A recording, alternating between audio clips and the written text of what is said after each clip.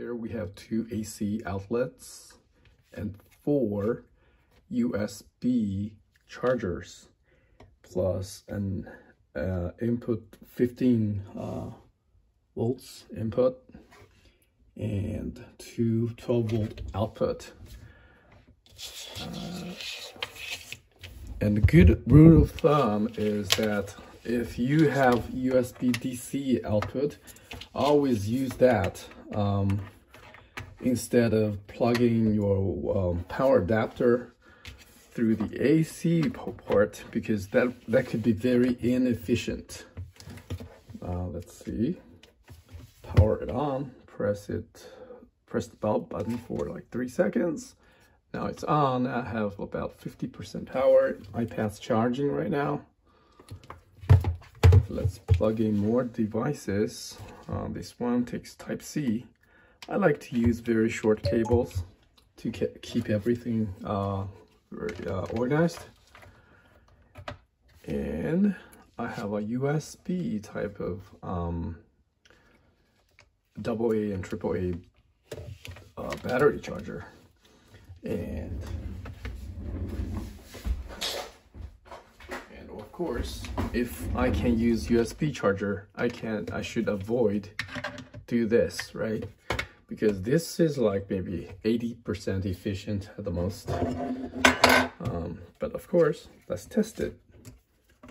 See how the AC power goes. Of course, that will be our major use when we are in the wild. I have powered it on. Well, the fan started spinning for a second.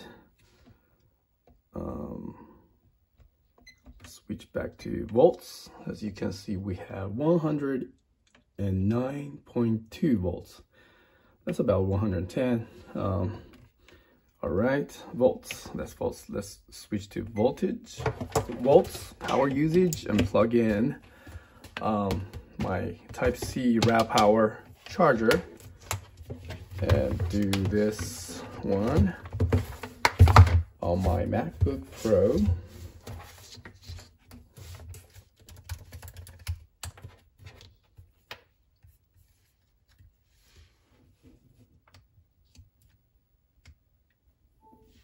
Let's keep an eye on the voltage, the volts output.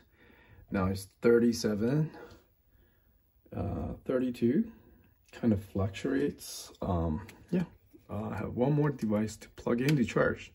It's another backup phone. As you can see, I am powering 4 USB charging devices at the same time. And it's 60 volts.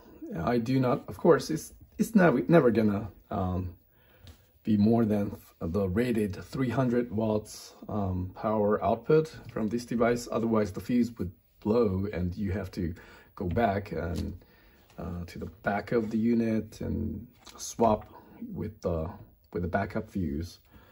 Yeah, just watch out for your total power consumption.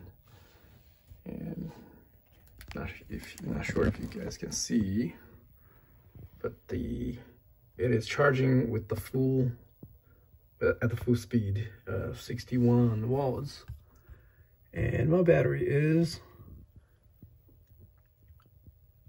charging right now. It takes about 2 hours and 24% right now. And that's my YouTube channel, by the way.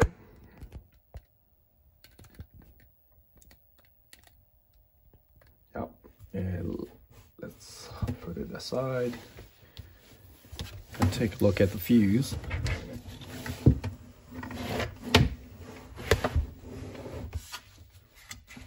So this is where the fuses are located. 2 backup and 2 the real stuff. Yeah. So at least we have a backup if you accidentally plug in something really powerful like a microwave. Now obviously it's not gonna work. It is very quiet right now, has a very low buzzing sound, very, very low sound, barely noticeable. I think the fan would kick in if the temperature gets high, and it is actually running very cool right now.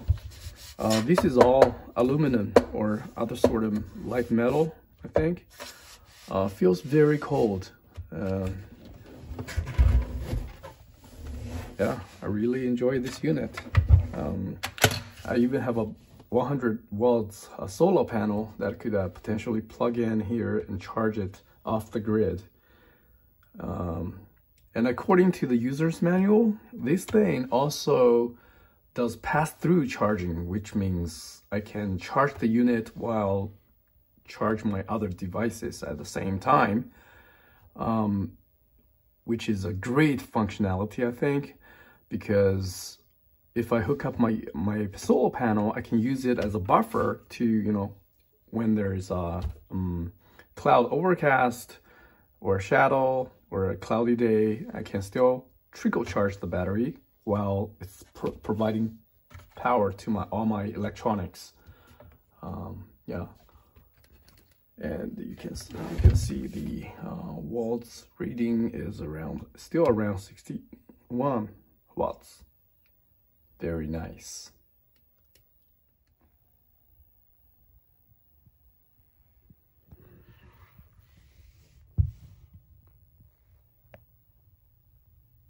It's already 28% red right now after about 3 minutes.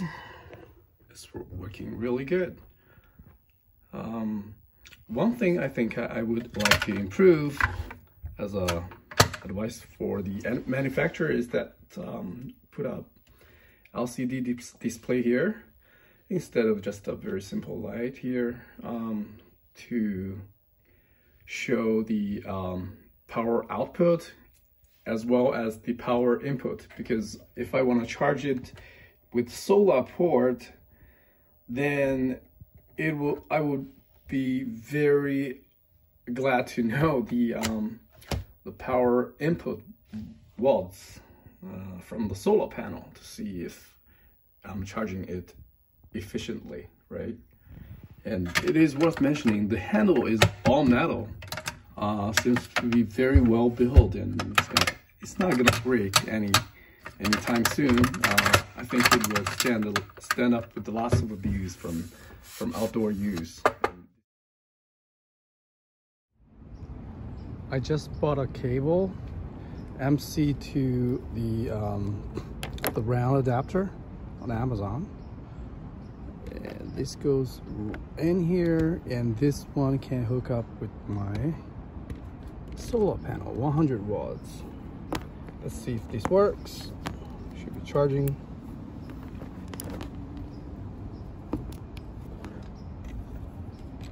Yes, and it is charging right now, as you can see.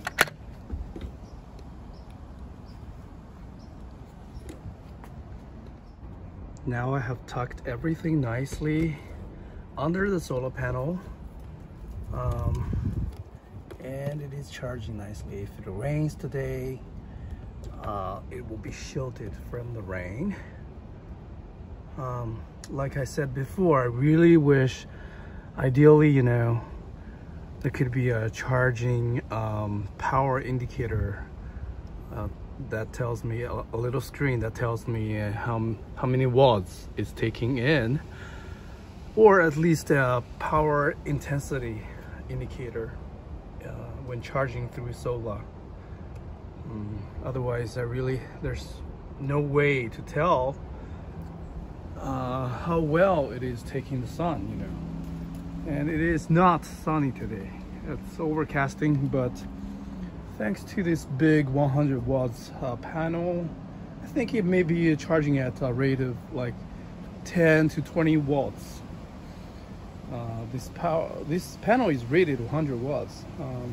Let's see how it goes today.